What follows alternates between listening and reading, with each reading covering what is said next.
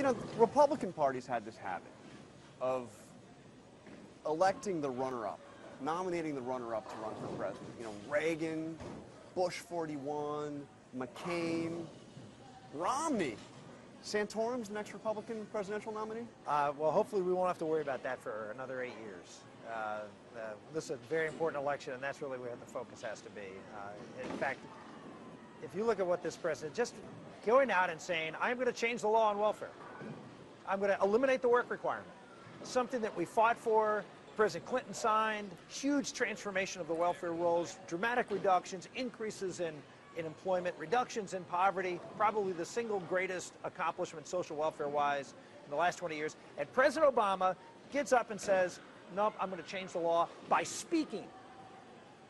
This sounds like a two-bit dictator, not a president of the United States. You do not change the law by speaking. Obama is a two-bit dictator. That's what it sounds like. This is a president who has put way too much authority in the president's office. Let me ask you this. You look at the economy, if you look at the unemployment rate, if you look at the president's own approval ratings, you would think that the historic record, there would be no way that he would be winning re-election.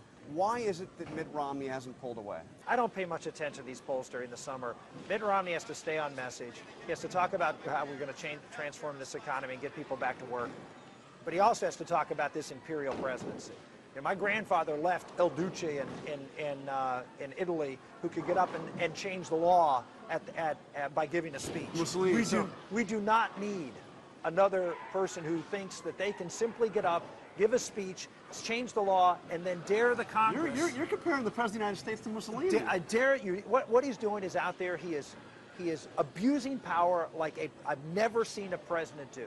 Let me ask you, point blank, what would happen if Mitt Romney picked as a running mate somebody who is in favor of abortion rights? It would have a chilling effect on certainly a lot of voters. If we don't get a good turnout of evangelicals and strong Catholics, you're going to have a hard time winning this election. And I think for the Republican Party to nominate someone who's pro-choice would be as much of a problem as for the Democrats to nominate someone who was pro-life. So it would be a big mistake if he were to pick Condoleezza Rice, who describes herself as pro-choice. It certainly, you know, may help in some other areas, but I think on balance it would be it would make his election a lot harder. How big a mistake would it be?